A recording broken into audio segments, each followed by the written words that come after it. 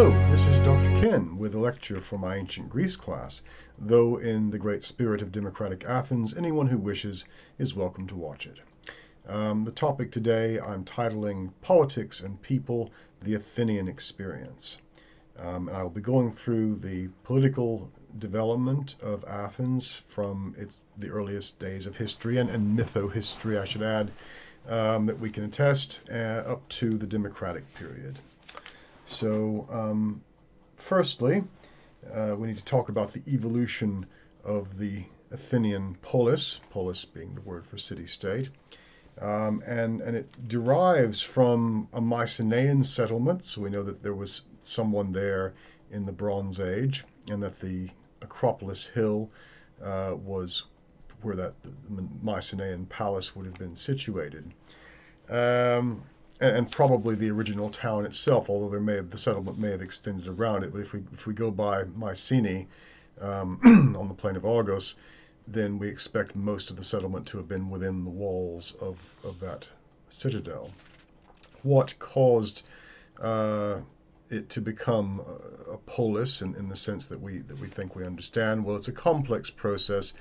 After the Mycenaean collapse, there would have still been some kind of settlement there, and probably a number of villages surrounding it in the territory of Attica. And from this, through a process called sunoikism, that seems to have mostly taken place, pardon me, between the between the Dark Ages and the Archaic Ages, these different villages came together under one kind of leadership, and the organization of society at that stage appears to have been tribal, so based on tribal chieftains who would then go on to become aristocrats, and the tribal chieftains, the tribes, continue to persist until the democratic period. Initially, Athens probably had kings. It's unclear precisely when that ceased to be the case, though we'll talk about the last king of Athens in a few minutes. And throughout much of Archaic Age, well, probably Dark Age and Archaic Age history, it would have had an oligarchic council governing it. And it moves then from oligarchy to democracy, and that's its peculiar response to the crises that faced the Greek world in about the 6th century BC, starting arguably in the 7th. Where there were destabilizing factors in a number of city-states. So we'll go through that process a little bit more detail and talk about the Age of Kings, first of all. When is this Age of Kings? Well, it's mostly around the time of the Bronze Age, or at least those are the sort of dates, that the Athenians' sources attest to. I'm not going to go through all the kings. I've put them in the notes for people to see, and some of them are just kings of Athens. Some of them are kings of Attica, the wider region around it. I'll just mention a couple of them. So one is called Cecrops, who's considered to be the founder and first king of Athens itself, and he's one of these mythical figures who seems to have been, well, is described as being something like part snake, and having connections with the gods. Then there's Erecthonius and Erechtheus. Erechtheus is an archaic king of Athens. Again, archaic, is perhaps the wrong term. He's more, if he existed, he's a Bronze Age one. And the palace, the Erechtheion, which is a temple, currently on the Acropolis, and was a temple in the classical age, was possibly the king's palace, but named after him. Athens thought of themselves as the Erechtheidae, the sons of Erechtheus. And in Homer's Iliad, he is the son of the grain-giving earth, having been reared by the goddess Athena. So this is mytho-history, obviously. These are stories, mythical stories connected with these gods. The earthborn son was sired by Hephaestus, whose semen Athena wiped from her thigh with a fillet of wool and cast to the earth, by which Gaia then became pregnant. And that's where Erechtheus, who springs from the soil, from the earth, comes about. and in the contest of patronship of Athens between Poseidon and Athena, the salt spring on the Acropolis where Poseidon's trident struck is known as the Sea of Erechthea. So there are these myths associated with him. I'm not going to go over all of them again, but I will mention Aegeus and Theseus. These are mythical kings of some import, and of course, in the democratic period, the Athenians regard the kings as a bad thing generally. But there seems to have been some sort of agreement that there were a couple of good kings of Athens, or at least one, well, two certainly, Theseus and Cadmus, whom we'll come to in a bit. But Aegeus was the father of Theseus, and there's this whole mythical tale of how King Minos of Crete was slighted by, well, the story goes that while visiting in Athens, King Minos' son managed to defeat Aegeus in every contest during the Panathenaic Games. Out of jealousy, Aegeus sent him to conquer the Marathonian bull, a mythical wild bull that killed him. Minos was angry and declared war on Athens. He offered them peace, however, under the condition that Athens would send 7 young men and 7 young women every 9 years to Crete to be fed to the Minotaur, a vicious monster. Turns out the Minotaur was the offspring of King Minos' wife and a bull. Possibly Zeus in the form of a bull, but at any rate, a monster that lived in this maze. And it probably, what this myth recollects is something to do with the power of the Minoan civilization and the sort of power it exerted over the mainland of Greece. The Minotaur's maze might well be the palace of King Minos, because at the time it would have been one of the most sophisticated structures for any Greek would have been aware of. So possibly that's what it alludes to. So there's this arrangement thanks to this jealousy of Aegeus. He brings it upon himself. His hubris brings upon Athens this unfortunate situation. But his son Theseus decides he wants to put an end to this horrible sacrifice of young people. So, pardon me, Theseus is a kind of a typical hero king. He's associated with the sunoikismos, the living together, the combining of villages as well, and that may well be historical. But he also has, there are a number of stories about him defeating various monsters and villains who plagued Athens at the time. And I put these in the notes, the heroic deeds of Theseus, as they're sometimes referred to. So he's a hero king who fixes problems, and I'll go over just a couple of these. So one of the more famous has to do with a bandit named Procrustes the Stretcher, who had 2 beds, one of which he offered to passers-by on the plain of Eleusis in his house. He then made them fit into it, either by stretching them if they were too short, or by cutting off their feet. Since the 2 beds were of different lengths, no one would actually ever fit it. Theseus turned the tables on Procrustes, though it's not said whether he cut Procrustes to size or stretched him to fit. So he essentially tricked him and put an end to his banditry. So this bandit was taking advantage of travelers and robbing them and causing them grievous bodily harm.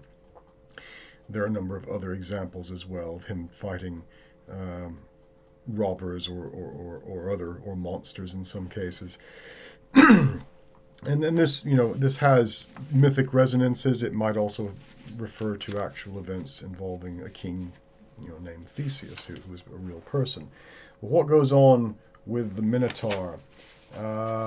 So the story goes, Theseus has volunteered to sail with the 7 youths or 7 young men and 7 young women to Crete, and on his arrival, Ariadne, the daughter of King Minos, falls in love with him, and this is presumably through the action of the goddess Aphrodite, and she helps him with a ball of thread that he uses to navigate the maze, and gives him a sword, which he then uses to slay the Minotaur.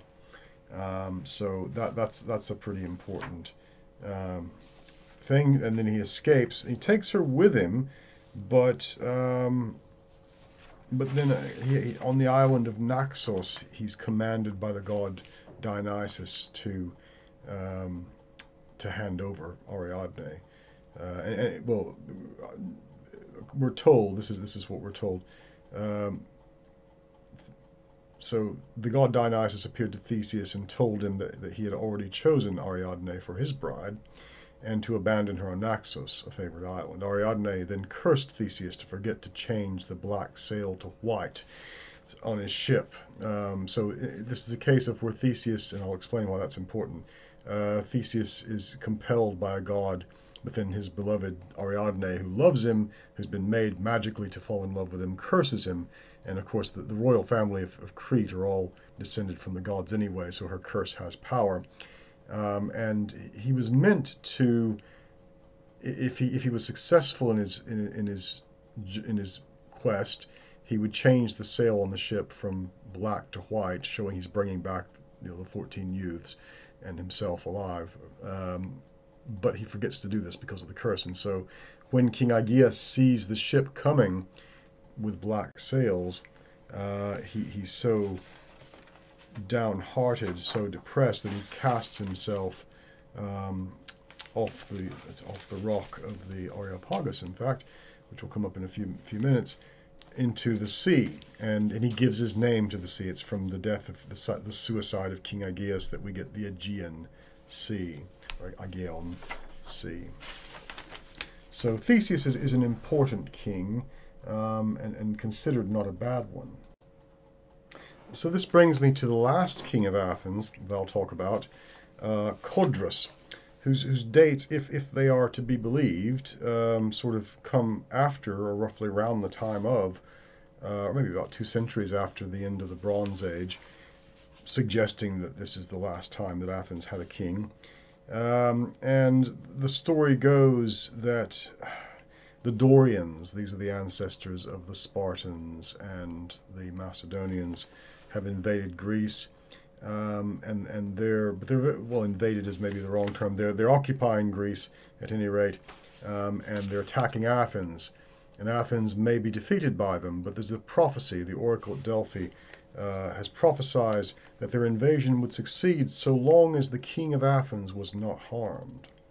So the news of the prophecy that only the death of the Athenian king would ensure the safety of Athens quickly found its way to the ears of Codrus. In devotion to his people, Codrus disguised himself as a peasant and made it to the vicinity of the Dorian encampment, where he provoked a group of them to attack him. He was put to death in the quarrel. And when they realized that the Dorians are notoriously very religious people, when they realized what had happened, they retreated in fear of the prophecy. In the aftermath of these events, no one was thought worthy enough to succeed Codrus, and the title of king, well, the role of king at any rate, the title of king, official king, was done away with, although the role that the king performed would be, as we'll see, undertaken by some other people, and the archons, as they're called, and his son Medon, who was the son of Codrus, would be one of the first archons.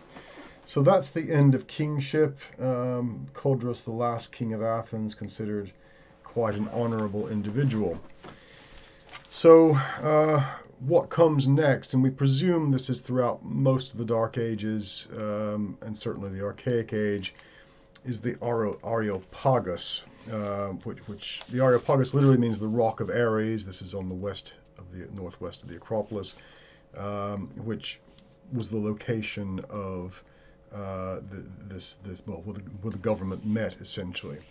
And they call them the Areopagus. They're an oligarchic council, and so in pre-classical times, before the 5th century, they were the council of elders of the city, like a senate we might consider. Their history is largely one of gradual reforms, but you've got to imagine who's making up the Areopagus. Well, it's the elites, it's the aristocrats, the eupatridae, the well-fathered ones, of which there are multiple clans. and fierce competition amongst them as well. A series of reforms will be passed over time, limiting their power. So by the 5th century, and certainly by the middle of the 5th century, they're still around, but they're kind of an appendage of government. They function as a court for certain types of trial, as we'll see. But so it's a body of aristocratic origin that subsequently formed the higher court of Greece. And on the Areopagus, amongst their number, were the archons. So this is a chief magistrate, and not just in Athens, but in many Greek city-states, archons would have existed. The word itself means one who is ruling, so a ruler. And it was a kind of, it comprised a kind of executive government. We know that from about the late 8th century, there were 3 archons in Athens: the eponymous, the polemarch, and the basileus.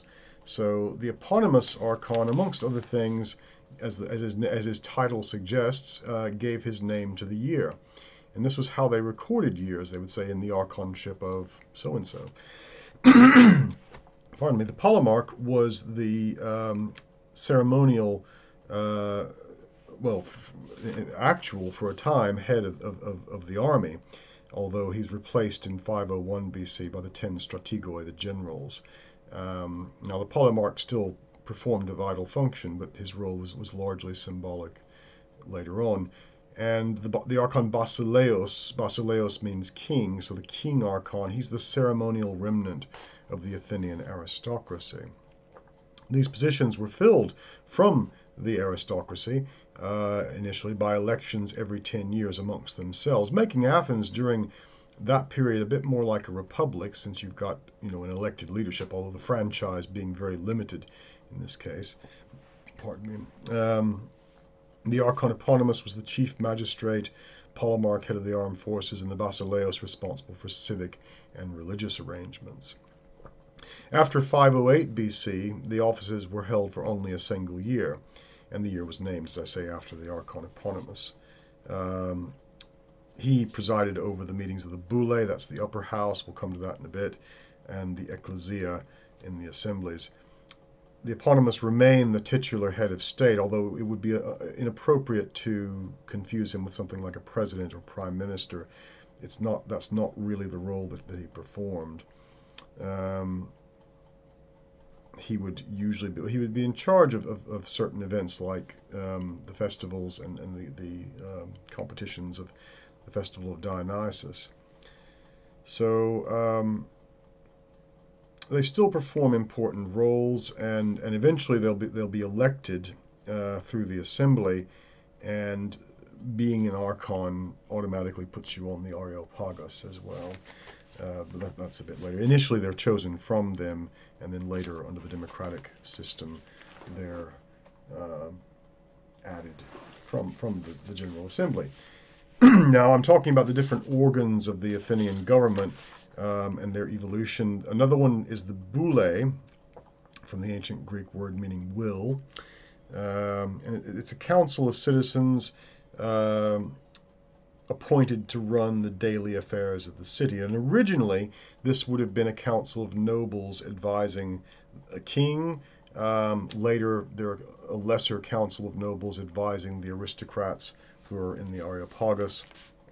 And other city-states would have had boules as well, again made up of nobles.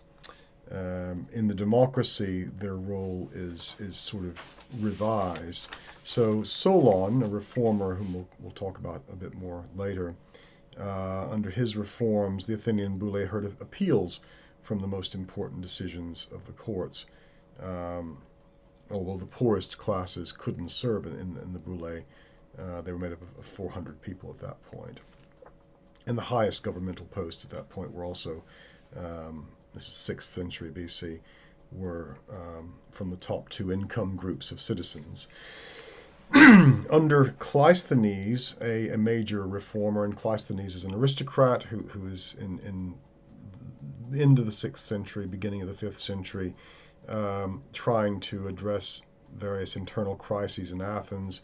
Under his reforms, enacted in 508-7 BC, the boule was extended to 500, 50 from each of the new 10 tribes, and this is something he would do. He would create artificial tribes called the demes, to get rid of the old tribal system that had provoked so much conflict and bloodshed, and fighting.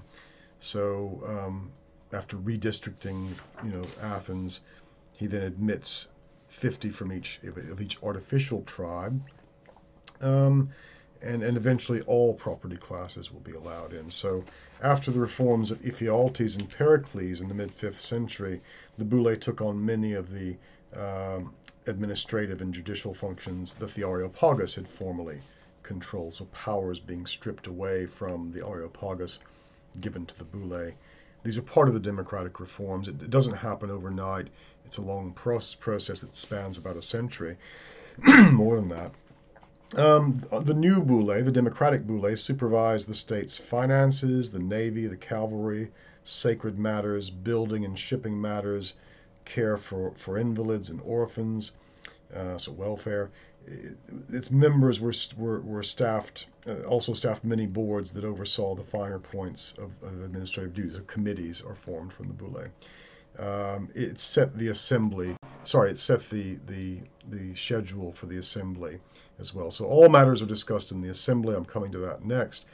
It was the boule that sort of decided what they were going to talk about. So kind of governing force over the assembly, or imposing a bit of order on them.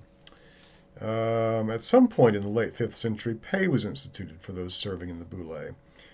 This would have been to encourage those citizens who couldn't perhaps afford to devote their time to democratic politics and government to be able to do that. Previously, it wasn't a paid position at all. You were expected as your duty as a citizen to do it, but of course that meant that only those citizens who could afford to spend time away from whatever means of making money they had could actually attend it.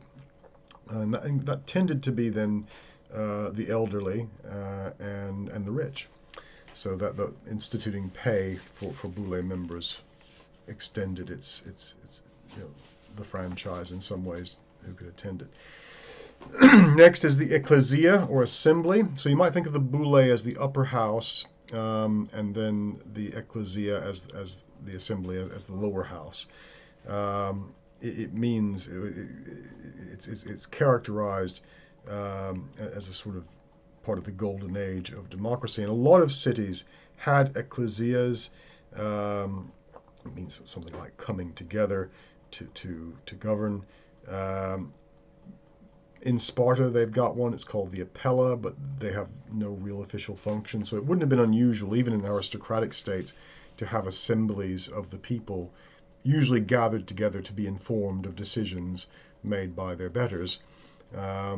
We know that the Macedonians, for example, had assemblies of soldiers, and it was only the soldiers who could attend because they defended the state. They had to acclaim the new king, and usually had to acclaim whatever he decreed as well. So limited role in other assemblies. When in Athens, the assembly gets to decide pretty much everything, including indirectly voting for the members of the Areopagus. So the assembly is made up of every adult male citizen, and we're talking about it from the golden age of Athens, about 480 BC to 404. It's made up of around, well, we don't know precisely how many citizens, but it's estimated that, about 43,000 people, maybe. Now, in practice, most of those, and this is adult male citizens over about the age of 18, we don't think that they all came together at once, though that many people did. A quorum of 6,000 was required, so at least 6,000 people had to be there. And they chose by lot from their number the members of the boule, the 500. So there are elements of voting, but there are also elements of random chance, and random chance, remember, is letting the gods have their say. A gang of slaves called Scythians, and they might have been Scythians, they weren't always. These were foreign slaves who performed the role of the police force. They were archers armed archers who were the state's police force. They would carry ropes dipped in red ochre, red paint, travel through the city on the days that the ecclesia was to meet. Any citizen that they found who wasn't attending, they would spatter with red paint. And with their clothes and skins so spattered, they weren't allowed to conduct any business at all that day until they had gone and attended the assembly. So it was a kind of not carrot but stick approach to get people to engage in democracy. So if they weren't at the assembly meeting on the Pnyx Hill, then they were discouraged from going out of doors at all. The next slide that you see illustrates an outline of how the government worked. Now, this is a complex beast. I don't need to tell you that. And you can look at this more in your own time. But you can see the court systems. You can see the different assemblies. And the entire citizen body, adult male citizen body, makes up the assembly, which has effectively final say over all matters.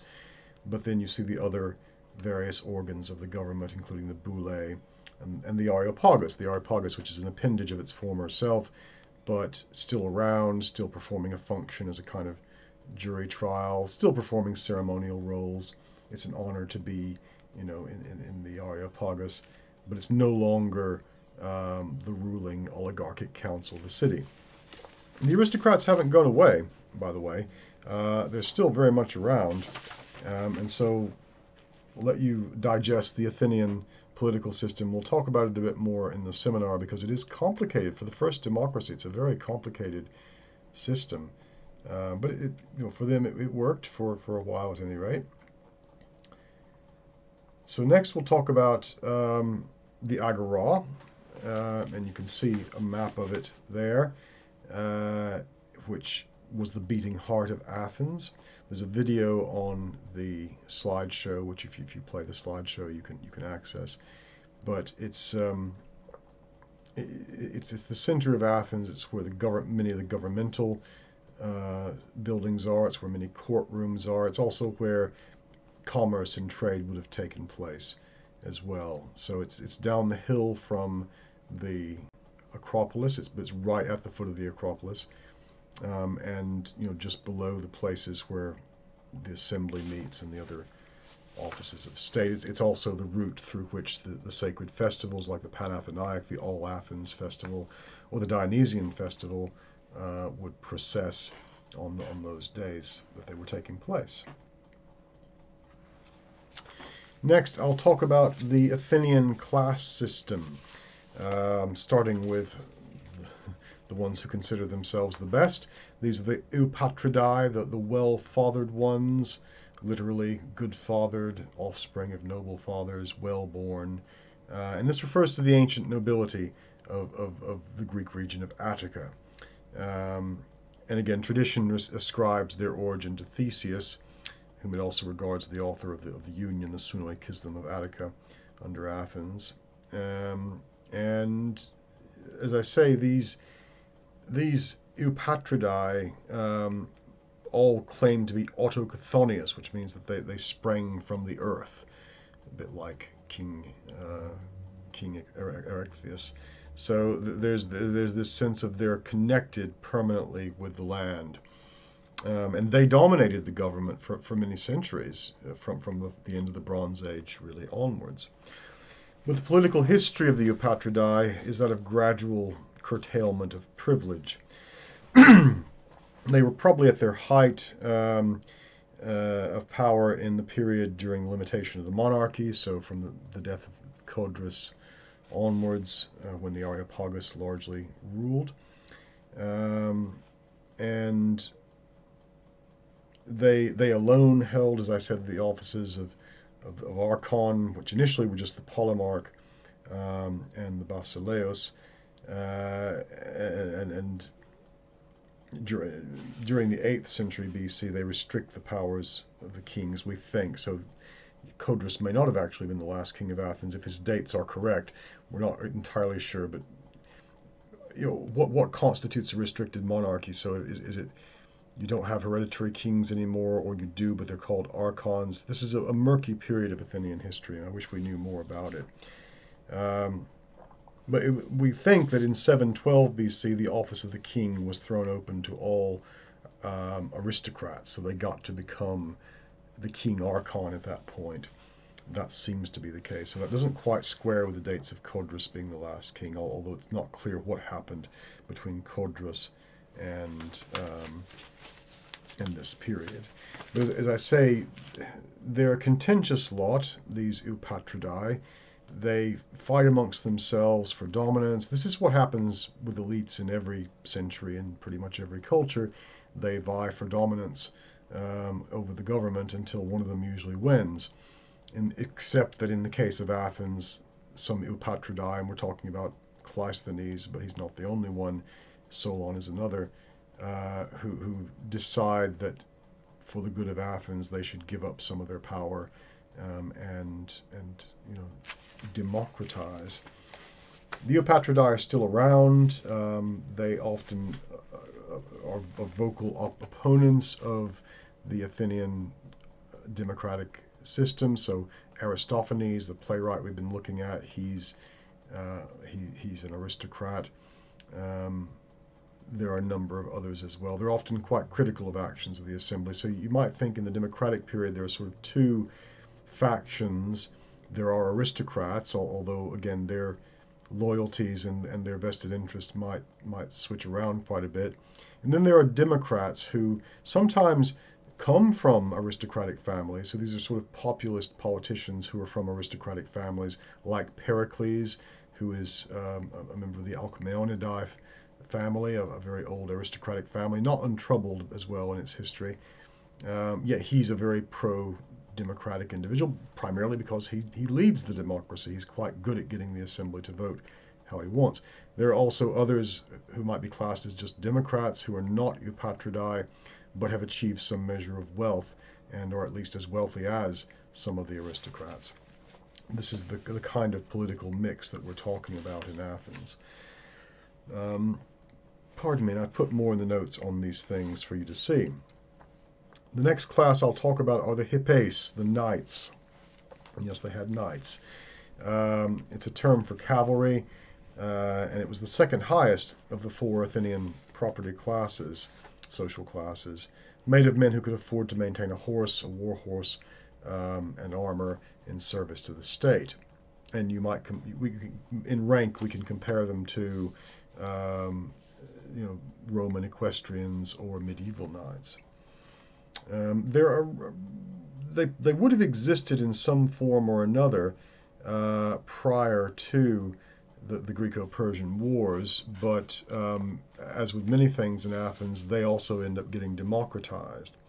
So the cavalry of Athens, which was first formed after the Greco-Persian War, consisted of 300 men, and from the Periclean period on, it was 1,200, including 200 mounted bowmen called hippotoxotes, who were slaves. So 200 of them were slaves of the state, plus 1,000 citizens of the highest, from the second highest property class. And what I mean by them being democratized, so their numbers are increased, but they're also subsidized by the state because it's recognized there's a need to have cavalry, so that when they're not, they only get paid in times of war, apparently, but in times of peace, the state subsidizes taking care of their horses. So a subsidy for their upkeep. It's still a sort of social class unto itself, an annual grant from the state to sustain them. So it's a kind of aristocracy or nobility, but it had existed in some form previously, but then gets, as I say, democratized and revised under the democratic period. The next class are the hoplites. These are citizen soldiers, but they're not every citizen. So these are citizens who are armed as spearmen primarily. They might carry short swords. The name is derived from hoplon, referring to their shield, the type of shield they use, and they would be armored as well. So they had to be free citizens. usually individually responsible for procuring their own armor and weapons. So it's and in most Greek city-states there would have been hoplites, in virtually all of them, in fact. Um, they would have received at least basic military training and serve as a standing army for a certain amount of time. So it's a class phenomenon. Not all citizens are hoplites, only those who can afford armor and the time to take off time to train. And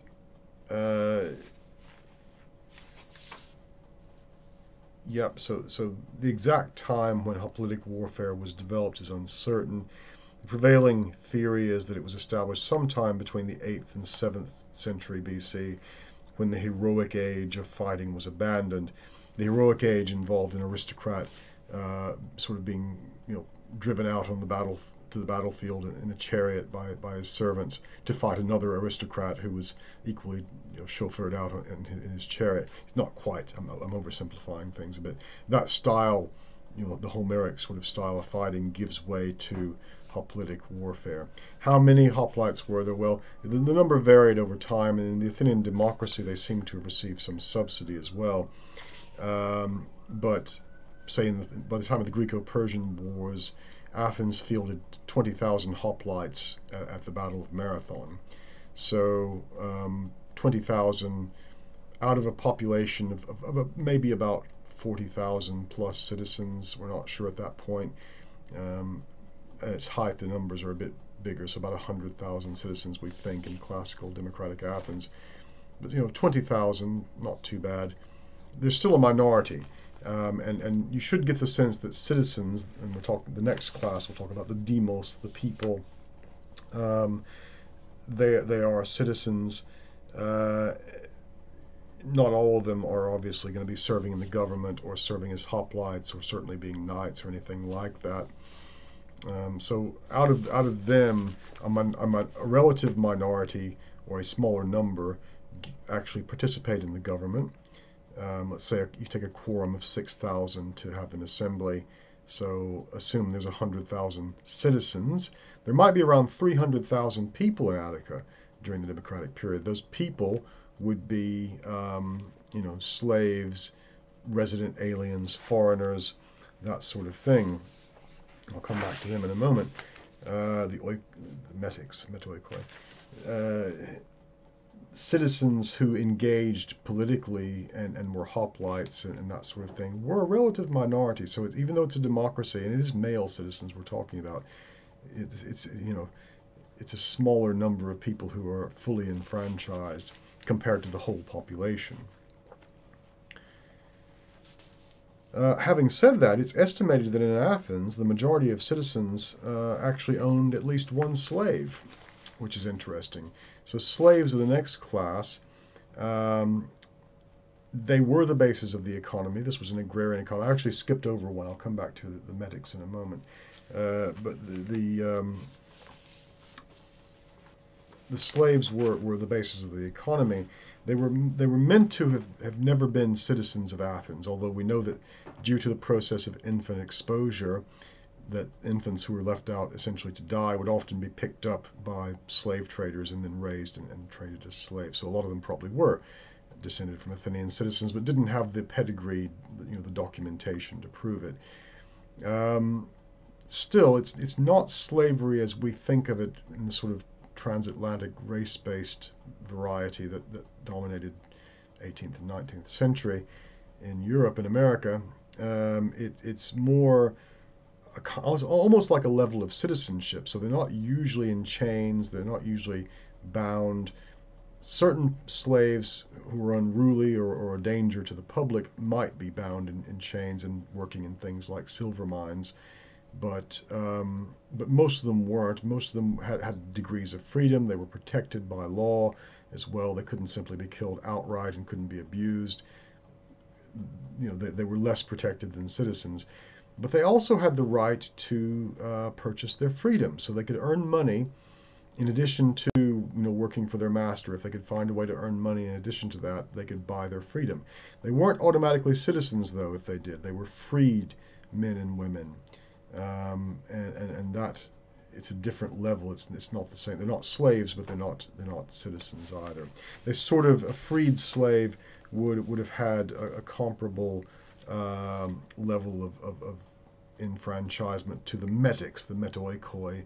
These are foreigners who are in Athens, usually for purposes of trade. A lot of a lot of the higher class prostitutes, the hetaira, would have been metics. So, and they pay a special tax. They have to be registered. It's like, you know, indefinite leave to remain currently under our system. And so a freed slave would be a bit like a metic in some respects.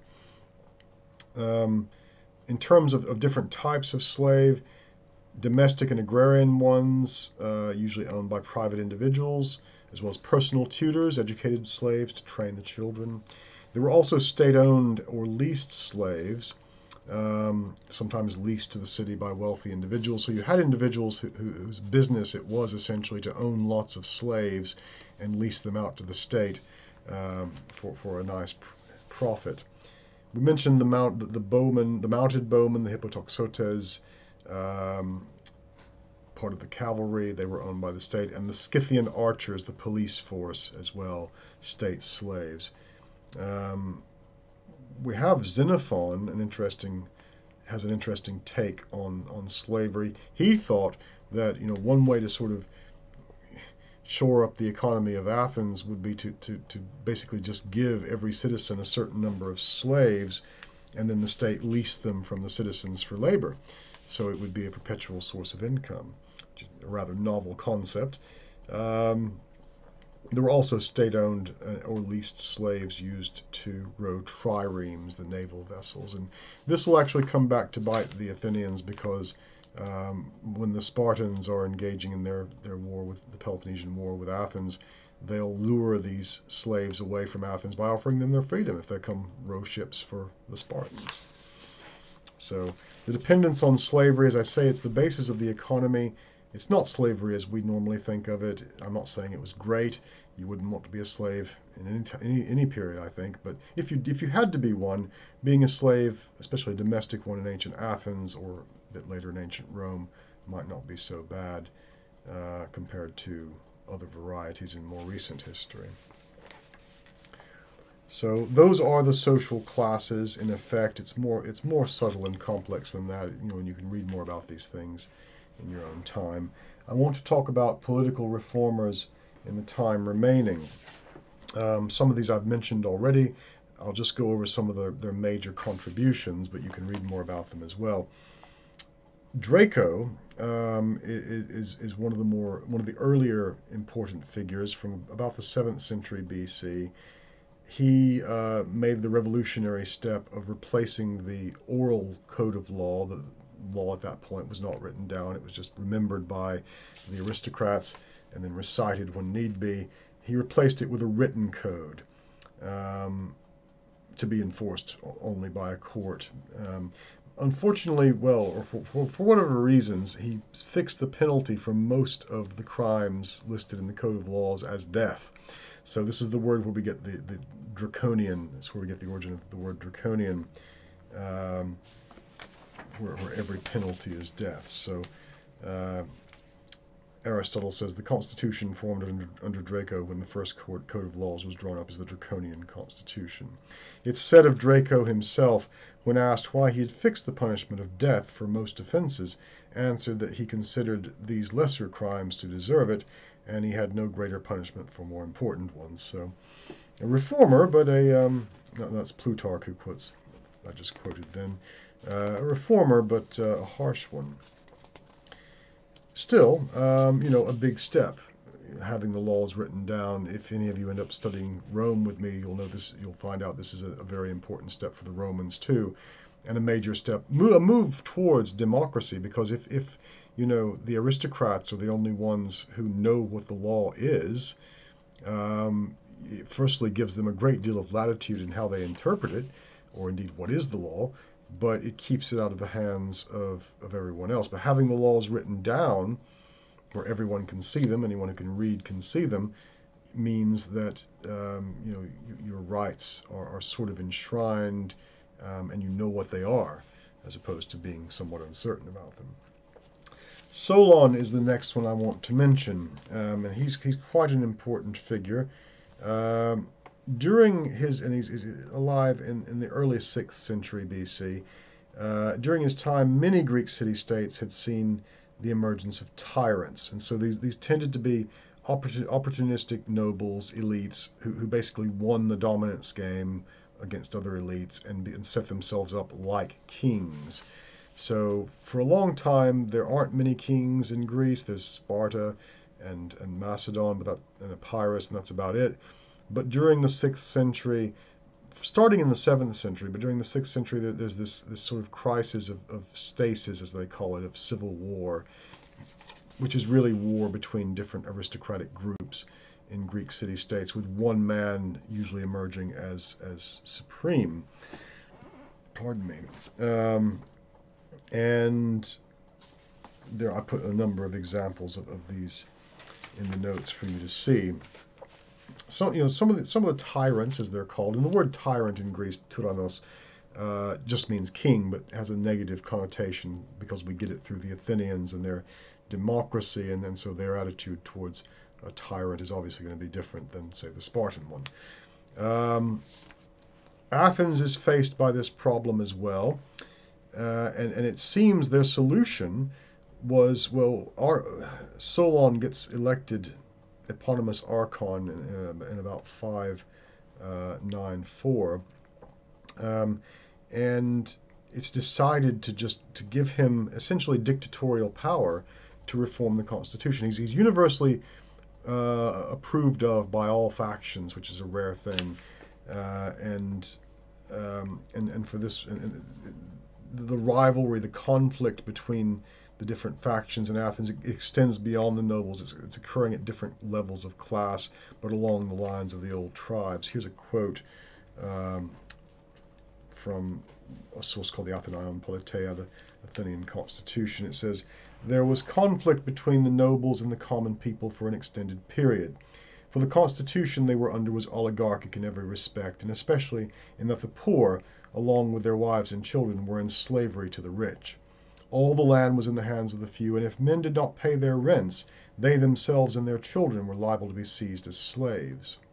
The security for all loans was the debtor's person up to the time of Solon. He was the first champion of the people." So what that is pointing out is that one grievance that the Athenians suffered during this time, and again, they won't be unique in this. We'll see this in ancient Rome as well, and other city-states too. If you got into debt to an aristocrat, whether for a loan or for rents or what have you, you got sold into slavery. You were the body of the debtor was the surety of the debt. That was abolished by Solon. Now, interestingly enough, if an aristocrat owed money to someone who wasn't an aristocrat, do you reckon they got sold into slavery? No. One rule for them, different rule for everyone else. I put a lot more in the notes about rivalries between different factions. There was a lot of debt as well that seems to have accrued during this time. Now, this coincides roughly with the first use of minted coinage. Prior to this period, there were weights of metals used, so gold and silver is being used to trade, but coinage as a concept really comes into being. It's derived from the Lydian kingdom in Asia Minor, we think. That seems to have been the origin of it. So, and of course, you can imagine who's getting into debt to whom. It's the poor getting in debt to the rich. One of the things that Solon does is abolish all debts. He cancels the debts. And this is referred to as the sesaktheia, the shaking off of burdens. So it's a great reset. All debts are canceled. We start again. And then he divides up the classes as well. Again, it's based on income. You can see that in the notes. You have the 500 bushel men, the 300 to 500 bushel men. So the 500 bushel men are the aristocrats. The 3 to 500 or over 500 is them. 3 to 500 is the knights.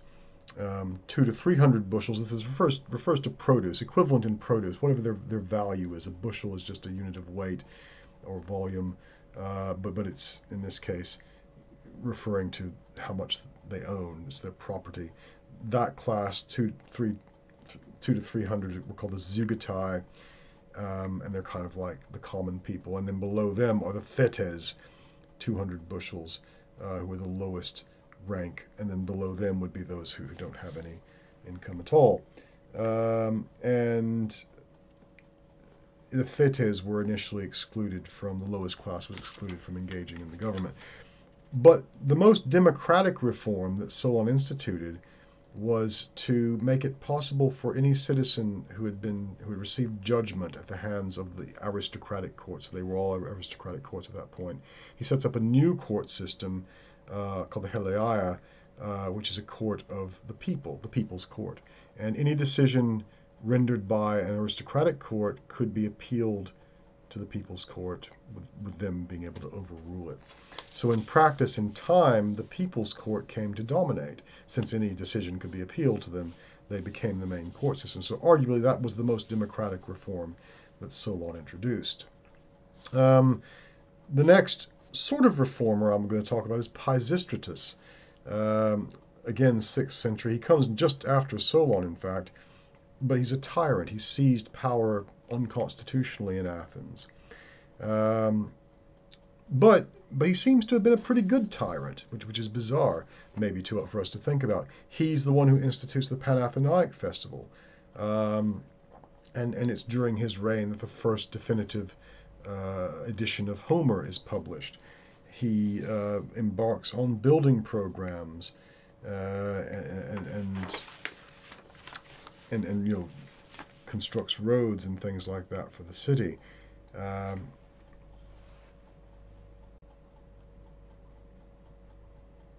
At any rate, so he gets ousted from office actually twice, and manages to come back, and his sons will inherit his kingdom like a proper monarchy, Hippias and Hipparchus. As I say, Pisistratus is considered a pretty good ruler, despite having taken power illegally. His sons are regarded less so. They're seen as grasping and tyrannical. They get overthrown with the help of the Alcmaeonidae family, a group of nobles. One group of nobles ousts them by bribing the Delphic oracle, apparently, to get the Spartans to help liberate Athens, which is an interesting story in and of itself and well worth reading about. So Hippias and Hipparchus are ousted. They'll end up going to the Persians, by the way, and spending the rest of their days in Persia, longing to return to Athens, with the Persians, using them as sources of intelligence and promising to restore them once they take over Athens again, because that's what the Persians do. They get the aristocrats on side and have them govern their subjects for them. The next major reformer is Cleisthenes. I've mentioned him already. Late 6th, early 5th century, and again a noble. He's credited with reforming the constitution of ancient Athens and setting it firmly on a democratic footing. And I've gone a little bit over some of his contributions already. I'll just mention a few more. He, as I say, he divides the city. There was a lot of infighting, a lot of revenge murders taking place between the tribes, and the tribes were often aligned with one or another aristocrat. He does away with tribes altogether, and I think I've said before, his citizen's surname came from their tribe, and that identified them as a member of this or that clan. Because of the redistricting of Athens, now people will be called by their deme, by the district in which they live. So does away altogether with the old tribal system. He reforms the court system as well, increasing the number of jurors, and allows the boule to propose laws for the assembly, so giving the boule that function of setting the agenda for the assembly. He also may have introduced the practice of ostracism, whereby a vote of more than 6,000 of the citizens would mean that any citizen so named would have to go into exile for 10 years. So there was never a list of names. It was, shall we have a vote for ostracism? Yes. Okay. If 6,000 citizens vote for one name, whoever that is, they have to leave the city for 10 years. And the idea is that if someone is trying to set themselves up as a tyrant, then the citizens will know who it is, and that they'll vote that person out. They don't lose their property; they just have to leave for 10 years. Under the system, the exiled man's property was maintained, but he was not allowed physically in the city. Cleisthenes referred to these reforms as isonomia, which means something like equality under the law. Previously, there had been the concept of eunomia, good rulership. This is what the aristocrats claimed to do. Now it's isonomia, equality under the law. The last reformer I'll mention is Pericles, who are Harmodius and Aristogaton. You'll see them in the slide. These were aristocrats who basically killed, I say Hippias and Hipparchus, killed one of them, Hipparchus, who had raped his sister. It was an aristocratic fight, but they're hailed as great democratic heroes. It caused Hippias to have to flee Athens, or facilitate that at any rate. So they're hailed by the democracy as tyrant slayers, even though that wasn't really what was going on at the time, and statues of them were put up in the Agora. I was going to mention Pericles. His name literally means surrounded by glory. He's the de facto president of Athens during the 5th century, during the middle of the 5th century, though they have no such role. He essentially dominates the assembly. He can always seem to get the assembly to vote how he wants. So he's like a prime minister, I suppose, is perhaps a good way to think of him. He was a general. He was an elected general, but that's all he was.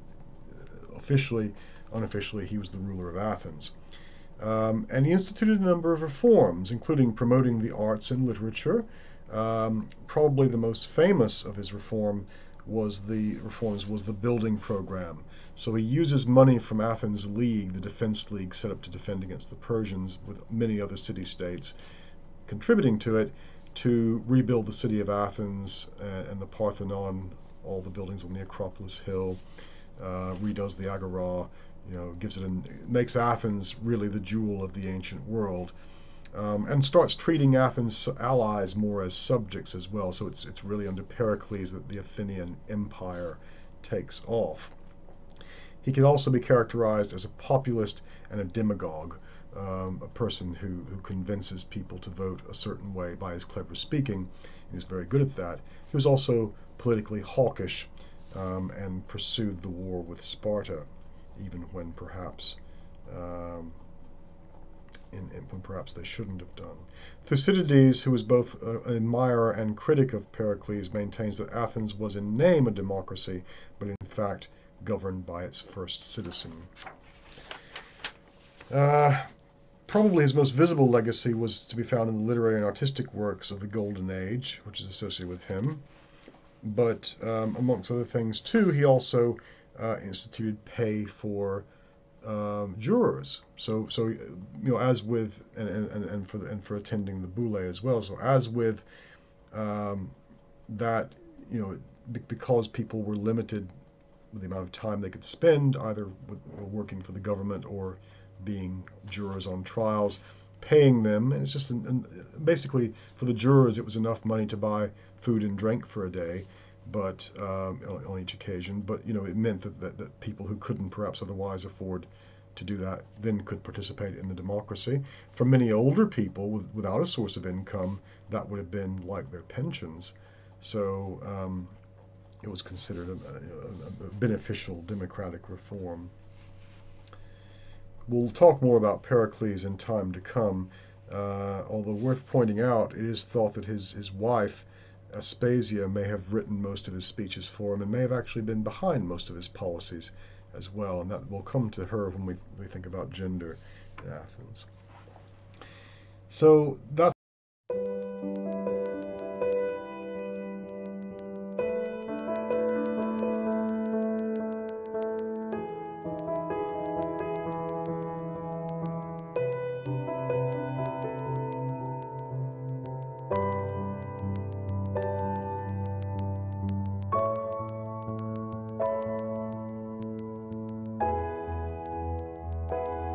the kind of long road to Athenian democracy, with increasing power to the people. Let's talk about some democratic shortcomings. One of them has to do with Athens being subject to demagoguery. So, what's a demagogue? This is a person who is a very good public speaker, able to convince citizens to vote a certain way, not always in their interest, and sometimes against their interest. Athens seems to have been particularly subject to the rhetoric and propaganda used by demagogues. They're often nationalistic type individuals appealing to populist and religious themes to get their way. Arguably, well, Pericles is certainly one. Cleon is another one. We'll be looking at him more closely, and Hyperbolus as well. But that seems to have been a feature of democracy, that demagogues were able to dominate the assembly. Another aspect, most modern democracies, and I've said this before in seminar, but I'll repeat it for the lecture, most modern democracies have what's called a foreign policy executive, along with some kind of cabinet or secretariat or something that deals with complex political decisions. Obviously it's staffed by elected politicians, but these are experts in areas that ordinary citizens aren't. Athens didn't really have this government by experts. And because the roles, especially the roles in the boule, rotated, and being president of the steering committee of the boule lasted for about a week before it changed to someone else. It meant there weren't really, and some people you'd be banned as well from serving in the same position twice. It meant that experts were kind of few and far between, and the experts tended to be like populist demagogues who dominated. So political decisions, foreign policy decisions, were voted on by the assembly. We'll be looking carefully at the Melian dialogue, where essentially the assemblies decided to destroy the city, and the Mytilene debate as well, where they initially decide to destroy Mytilene on Lesbos for rebelling from the League of Delos, but then change their mind, having been convinced that it was a wrong decision to do. But democracy can change its mind. They end up sparing them. But we'll look at the Sicilian expedition as well. This is where two prominent politicians, essentially, two factions are both arguing for and against invading Sicily during a peace period during the Peloponnesian Wars. There was no real reason to do it, arguably, apart from maybe seizing its assets and its grain. They are convinced, though, that by Alcibiades in particular, a demagogue in general, that they can do it. So the long and the short of it is they launch the biggest naval expedition in history that we know of, and go to attack Sicily, but then botch it because they recall, arguably it might never have been carried out to begin with, but they recall the one man who might have actually been able to successfully pull it off due to his political enemies rallying the population against him, and replace him with someone less competent. So it's a botched expedition. Something like 40,000 people lost their lives. And that's a good illustration of the kind of shortcomings. We'll look at some others that the democracy had. Very briefly, I want to introduce WASPs and assemblywomen. You're probably going to struggle a bit with the play WASPs. What it's about is one of these demagogues named Cleon, who's particularly good at getting older men, veterans from the war with Persia, the heroes of Marathon, who are quite elderly at this point, getting them to vote the way he wants. Cleon is accused of by sources at the time, stalking the courts with his supporters and getting them to prosecute people he didn't like, in addition to dominating the assembly. He's a hawkish politician, and again, arguably the war is continued unnecessarily on account of his policies. Aristophanes didn't like him, and so the play is about one of his followers and how ridiculous he is. Assemblywomen happens after the Peloponnesian Wars, and it's a kind of almost an exasperated way of saying, look, we've tried everything else, why not let the women be in charge and see what will happen. He's not actually suggesting that, but the inversion of the norm is used for comedic purposes. But we'll talk about those and how they reflect democracy and democratic politics in the seminar. Thank you very much for your attention. That concludes our discussion today.